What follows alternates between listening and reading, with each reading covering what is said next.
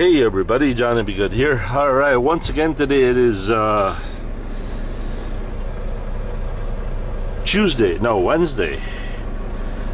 Wednesday, August 7th, 2019. Our local time is 5:29. Temperature here is 73 degrees. Greetings from Marathon City, Wisconsin. We are loaded with 37,000 pounds of cheese. Let's go ahead and let's go check our load scale. Hey, driver.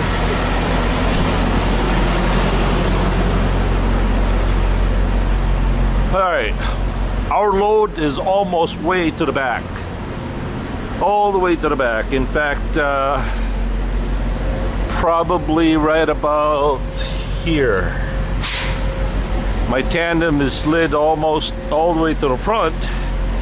Now a lot of you asked, what is the purpose of sliding the tandems backward and forward?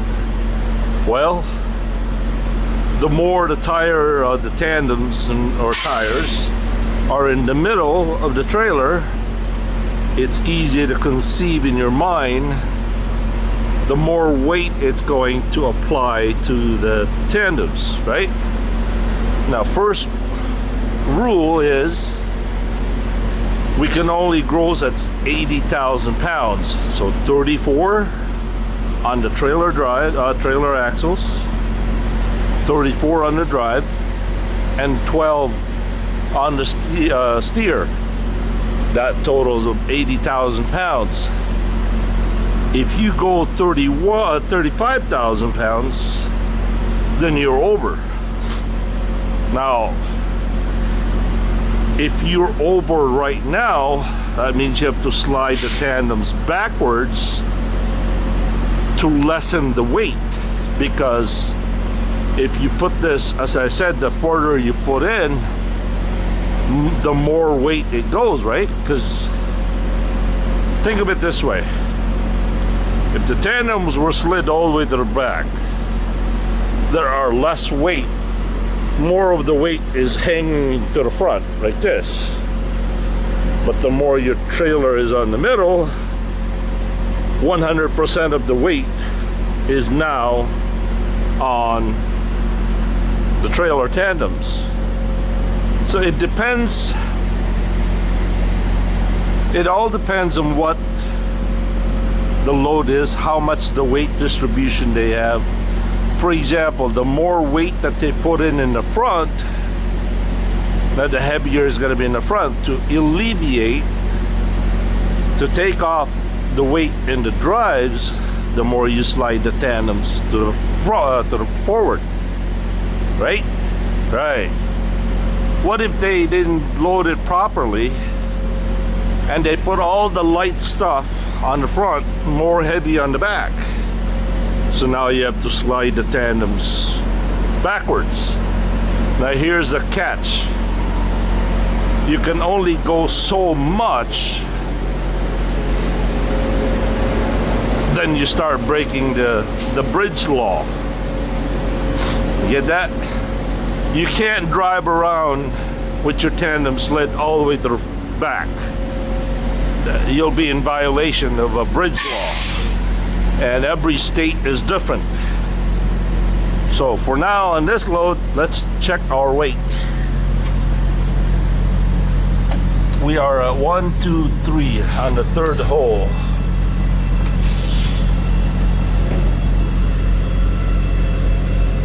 And we are right there at 31,000 pounds.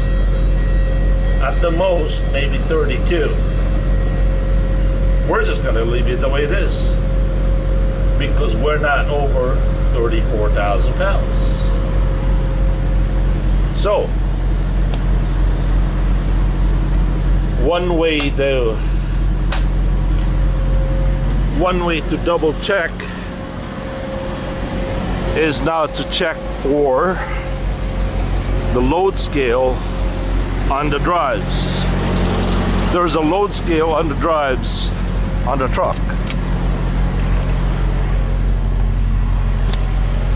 Ah, the engine died.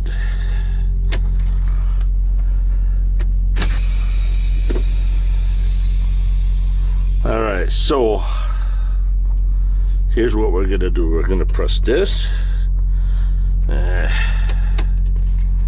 Let's start the engine first.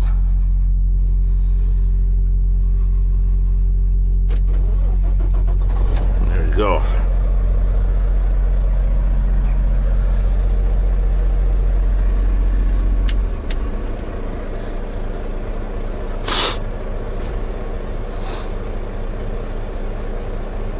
Okay, we're gonna press this.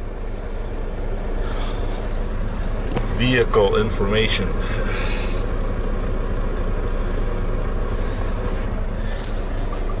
I gotta try to hold this.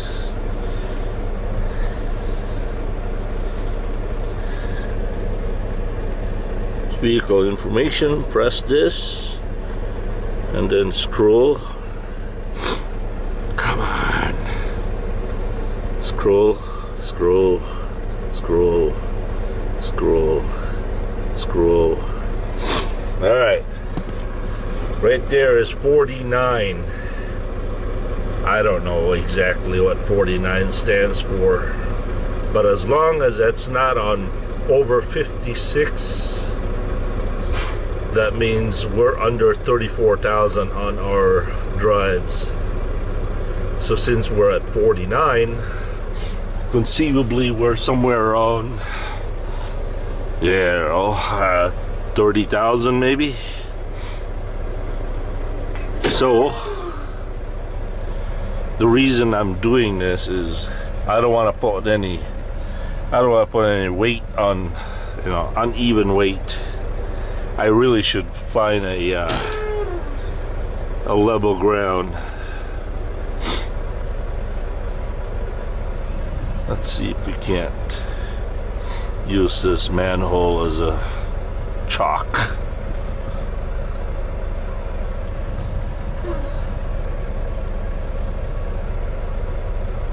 Nope.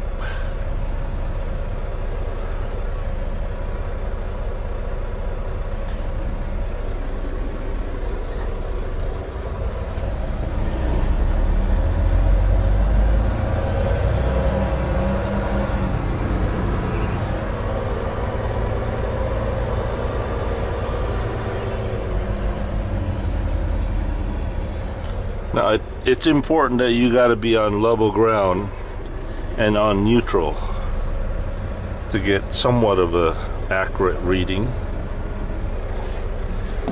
Now, this is not as accurate as a cat scale, but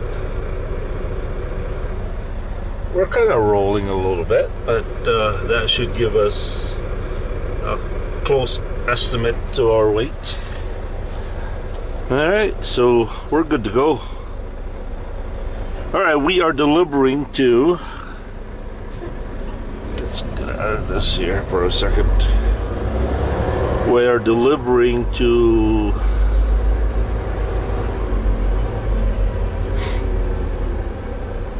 Americold. I'm not really sure where this is delivering to, but we're just going to use Americold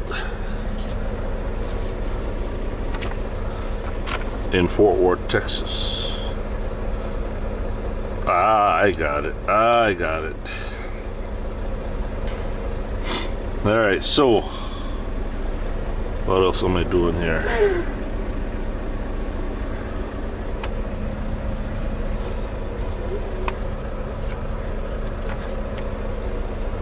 I'll be right back. I gotta call the broker and let him know that I am loaded, so I'll be right back.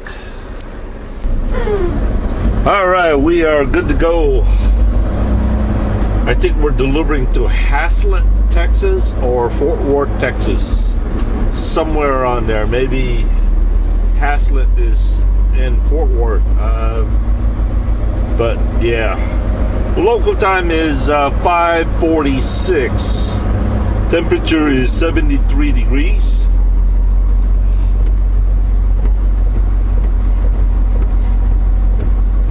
It is 1,173 miles from here to Haslett, Texas.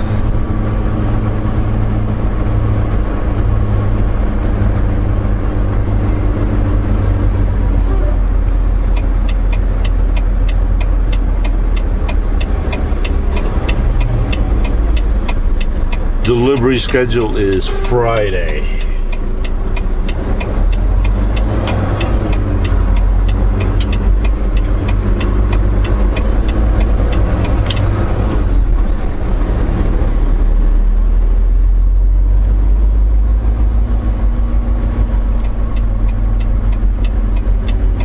I was gonna go get a cat scale, but nah.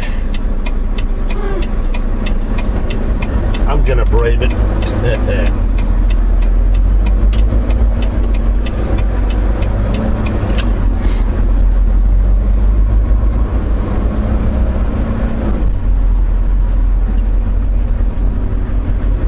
All right, all right, all right.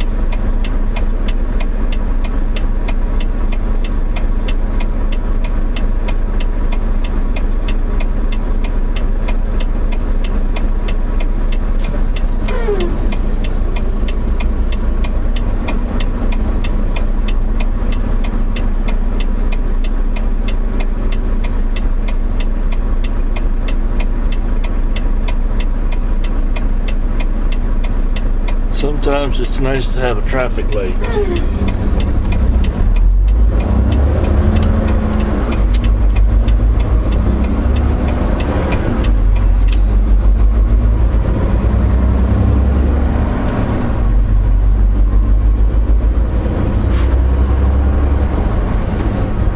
So, our route today will take us to 29 East, to 51 and 39 South, to 90 East, 94 East, down to back to 39 South, all the way to Bloomington, Normal, Illinois. And then from there we're going to pick up Interstate 55 South towards St. Louis, Missouri. And then Highway 44 or Interstate 44 West, all the way down to Big Cabin, Oklahoma, McAllister, Oklahoma, Pryor, Oklahoma. Not necessarily in that order.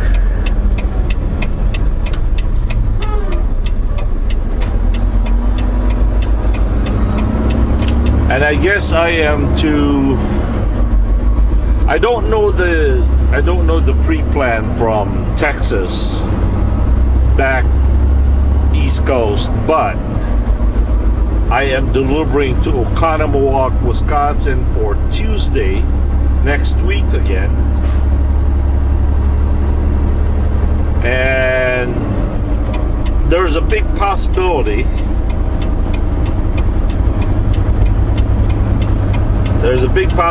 that the Commander-in-Chief is going with me on Tuesday for 1 week.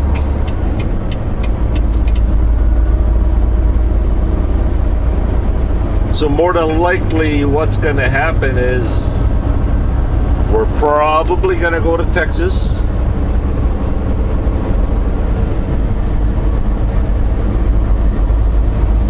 Then go back East Coast, somehow leave the truck in the yard and then rent a car from the yard and go home to the house. And then that's when our 2-week vacation starts. Actually, my wife is off until September 2nd.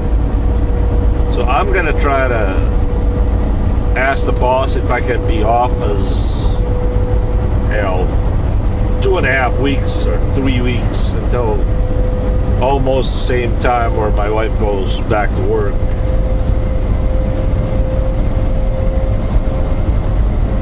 Now whether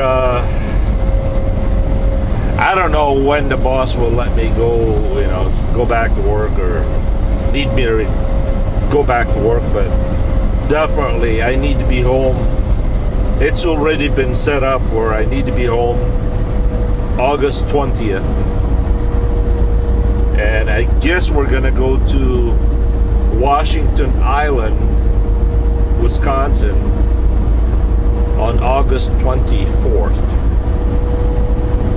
Yep. I guess we're gonna stay there for the night. And then, I don't know why, but she really wants to go to Philadelphia, Pennsylvania. So either we go from Sheboygan, after Washington Island, we go to, you know, we go home, and then from Sheboygan to Philadelphia, up to New York City, go to Statue of Liberty, and then probably go to Niagara Falls, up to Toronto, Canada, up to Quebec, and then go back down home.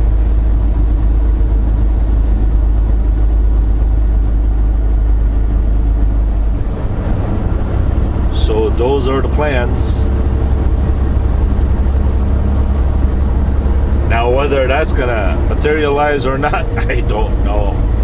You know, we notice that in this family, every time we plan something, something always comes up. Something always comes up, so I don't know. We'll see.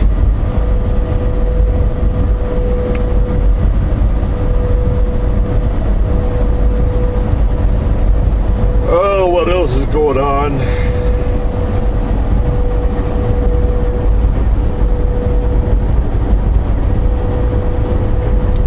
I think that really is it.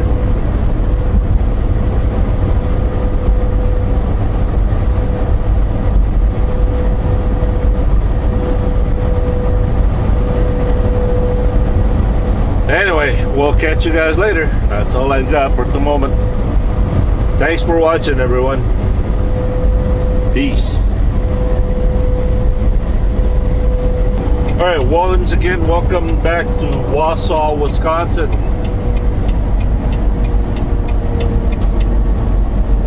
By the way, somebody on the previous video, car shopping video, somebody said, buy American cars. Isn't Toyota made in America?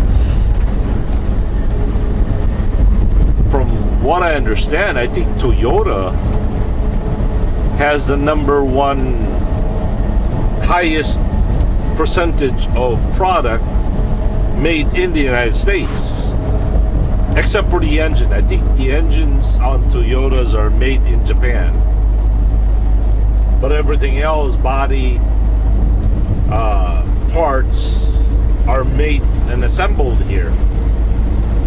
In fact, from what I heard, even American cars like Ford, GM, Chevy, some of them are made in different countries, and certainly most of their products are made outside of the United States. So I don't know. You'll have to do your research on which of the car makers or car makes to brand that is more made in the United States. Just because it's a Toyota, it doesn't mean that it's not an American-made car. I could be wrong. But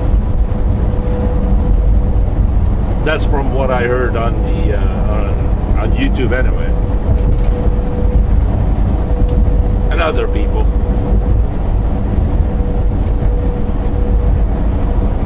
And I was reluctant to buy Toyotas because made in America kind of a thing, issues. But as I said, most people that I think I thought or talked to, they agree that, for example, Toyota Tacomas or Tundras are made in Texas, isn't it? Or assembled in Texas.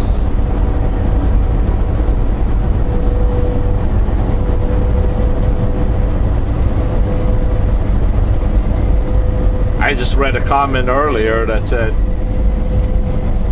he was driving a Ford and the part broke down and had to get the part and had to wait for 3 weeks because it came from Pakistan or whatever country that was. So who knows?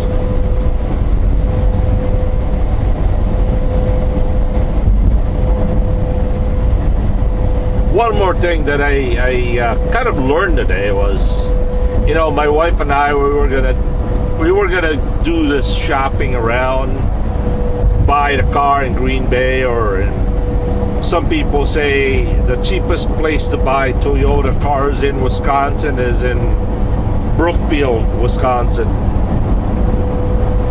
And I thought that could be true, but then again, that doesn't do any good for the Sheboygan County. If you buy locally, all the taxes goes to your own city. Why buy it and give it to somebody else? I guess it's always good to buy locally, right? That way all the taxes will benefit your own community. Of course, within reason.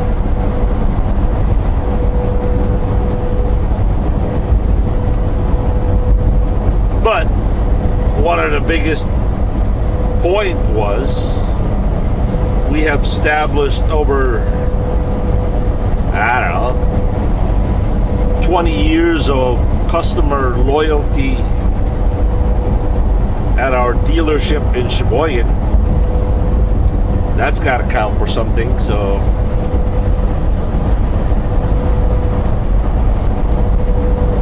there's that.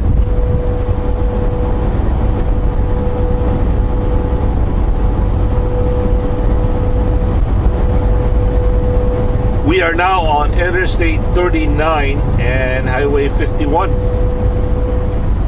going south, and this is Schofield, Wisconsin.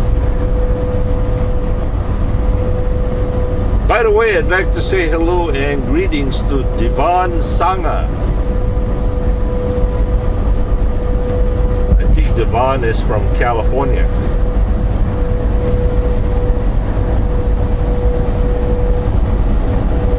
Alright, that's all I got. Later. Peace. Oh dear. Oh dear. Here comes the rain again. Oh dear.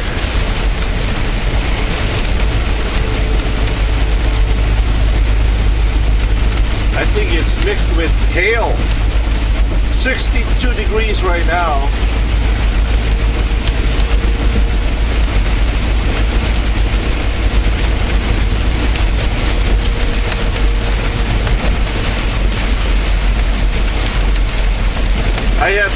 wiper blade on automatic.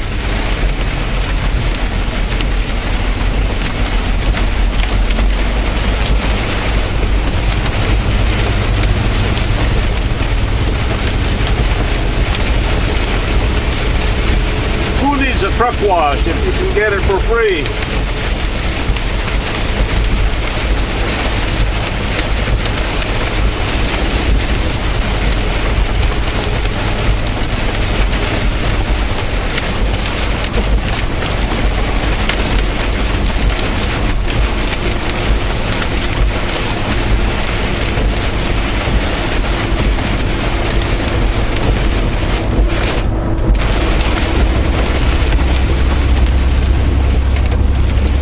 That big thump, that's hail.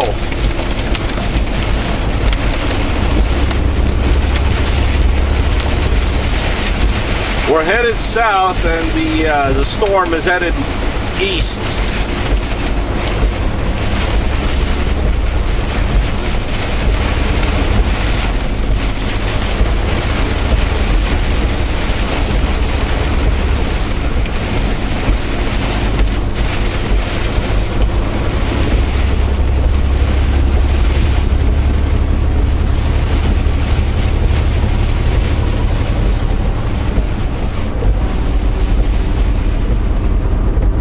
There you go. We're almost out of it.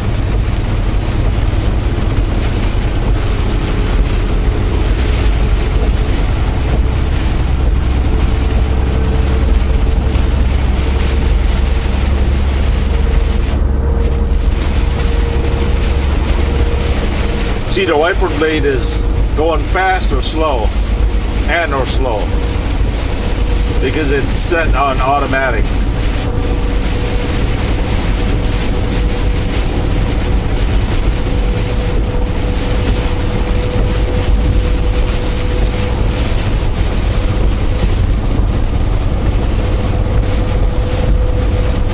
Quick, find an off-ramp, park, get your soap and a bucket of soap and some sponge and go outside, wash your truck, soap it up, and let the rain rinse it off. Ha ha ha. I've actually seen that on a truck stop one day. And that's what you call dedication, right? During you know, when it's raining hard, take your bucket and bucket of soap,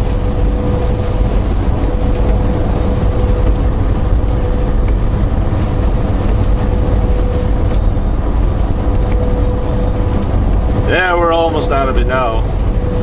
Alright, well, that was fun. Peace. There you are. Well, it's almost getting brighter. This four-wheeler is gonna speed up on us. Local time is 6:16.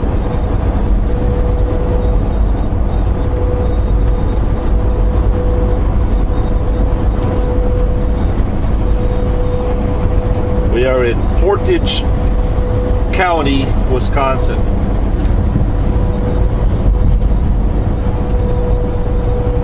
Lake Dubai.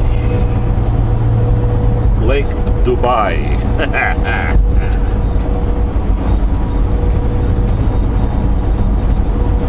B-A-Y is pronounced Bai in Bisaya. Later. Peace. Hey everybody, just reminded about a YouTube video that I saw today, and it really made me think really hard. It's about the controversy of voting ID laws that most Democrats, or I don't know, Democrats, or let's just say that on the other side of the aisle, are against the voter ID law because it's racist. Oh boy. Alright, so a guy goes to a university a very, very liberal university, and asked people, young college people, what they thought about voter ID laws. And each and every single one of them said, yeah, it's racist because they don't have access to the voter, they don't have access to ID places. Some even say that that black people don't have access to the internet, or some people may not qualify for voting because they have a criminal record. Some say, well, it's racist because black people are poor and they can't afford, to get IDs, or to get there, or how to get IDs. And as I was listening to this, and I thought, really? Wow, people think so low of black people or African American people. And again, each of these college student meant well. I mean, they really thought they were, they were right on the ball of being compassionate. They didn't mean anything by racist. They were not being racist about their answers. But then again, listening to them, you can't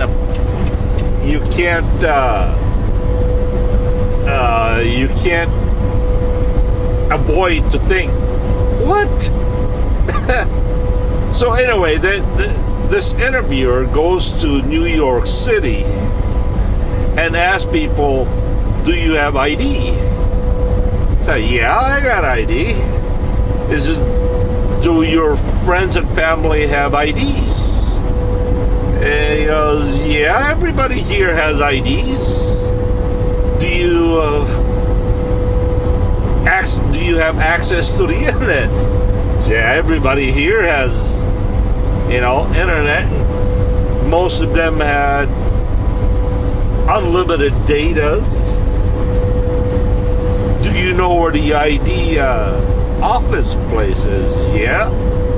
Do you know how to get there? And they're beginning to get annoyed with all these stupid questions. And he finally told them, I says, because out in the West Coast or in some cities, people don't think that African American don't know how to get IDs, or can't get one, or can't afford one. And they said, that's really ignorant. That's really ignorant for them to think that way, and there's no other way to label it. That's being racist. So I don't know. I for the life of me, I can't understand why the other party is against voter ID. I really just, for the life of me, I just really don't understand that. Really don't.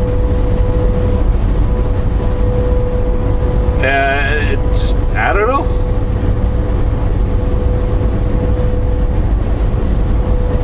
They're always so scared about Russian interfering with our elections. And yet, locally, there are people here that are defrauding our voting system. Social media giants that are silencing one party in favor of the other. I think that's more believable than Russia itself mingling in our elections, or politicians, even dead people voting. there's a lot more going on here to be worried about than Russia. I don't know. It's just, but then again, as I said, for the life of me, I don't understand why people are against voter ID laws. I really don't understand that. But anyway, I just saw that on the video, and I was just laughing the whole time in unbelief of why people can think that certain people can't afford to get IDs, don't know how to get IDs, or because they all have criminal records. Well, if you have a criminal record, it is the law that you can't vote. I know someone that can't vote because they did something in their younger days. They got convicted of a felony, and that was like what, 40 years ago or 30 years ago. Born and raised here in the United States, they can't vote because they committed a crime when they were teenagers. Yeah, anyway. That's my 2 cents anyway. So, peace.